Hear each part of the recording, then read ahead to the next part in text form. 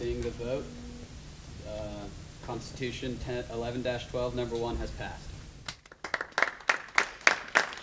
On September 13th, a 10-5 vote by the Student Government Association Senate affiliated controversial student organization Youth for Western Civilization. Tuesday's SGA meeting drew more than 150 students and administrators to the Potomac Lounge, where the meeting was moved from its usual location in the Loch Raven Room. For close to an hour, students could step up to a mic and address the Senate with their concerns about the conservative stance Youth for Western Civilization takes on a variety of topics. As a tuition and fee-paying student of Towson University, this is not a group that I would like to see my money going to support. Because essentially, if they do get a budget and turn it in, and it does get approved, that's what would happen. The money that I pay my diverse, multicultural school would go to support this group. And that is something that I can't stand behind and just let happen. And I'm inviting everyone, regardless of the color of your skin or your religious background, to come and join us. That sounds like that actually sounds more diverse than most of our diversity groups on campus. All we're here to do is stand for traditional values, which the silent majority of Americans can agree with is what they think. So before you go off and listen to the left has to say, hear what I'm saying. And honestly tell me, have you ever heard of a white supremacist support Israel, support the Jewish people, support African Americans, support Hispanic Americans that have made contributions to our country? That doesn't sound like a hate group to me. I'm not afraid. And if you guys do support them and you do allow them to become actual members and have their group affiliation and have a budget, I'm okay with that. Because I will go and I will join their group and I will play devil's advocate. Not in a cynical way, not in a I'm going to disrupt your group and absolutely hurt whatever you have to say and backstab you guys, but just as a reminder that I have my opinions too. And as a group, it's okay to have different opinions, be in the same group. That's all I gotta say. Youth for Western Civilization President Matthew Heimbach said he was thankful the SGA passed his group's constitution and affiliated them as a student organization.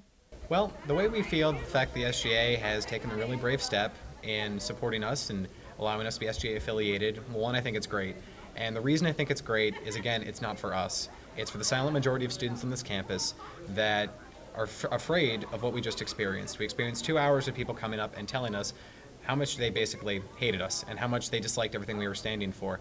And I really am fearful that if we're such a diverse campus, then why expressing ideas that, again, the majority of Americans share opens you up to 2 hours worth of hatred that easily would have continued if the SJ would have allowed it.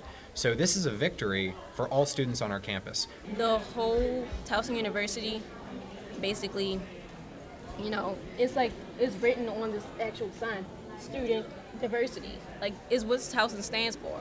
And I really think this group is going against everything that Towson stands for. I mean, I'm pretty happy. I was a little bit upset that people were talking so bad about us, but overall I'm glad that the SGA did approve us, and I'm really thankful for that because I was losing some hope there towards the middle of everyone saying their piece. But I'm very grateful for that, and I hope we can change people's opinions. The phrase is actions speak louder than words.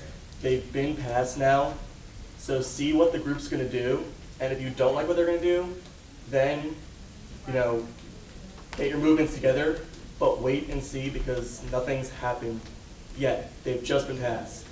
I'm not worried about violating SGA policy. I know that we're not planning anything that's particularly awful, so I'm not particularly worried about that.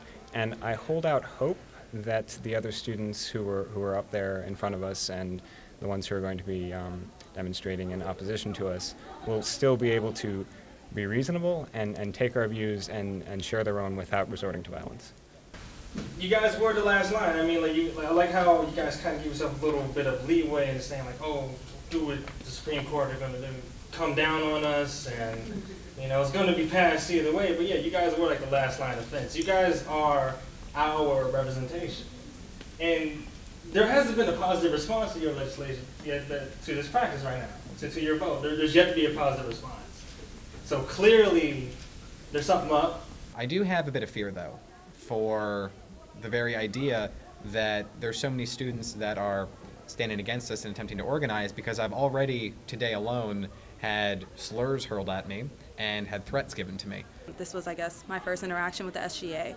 And I don't have any any hatred or any sour feelings towards the YWC group. My only disappointment was that the SGA didn't want to say no to passing their group because they were worried about what altercations would come along their way later on. The group's affiliation allows them to reserve space to hold meetings and events, and they can be granted a single sum of money next semester. For the Tower Light, I'm Editor-in-Chief Lauren Slavin.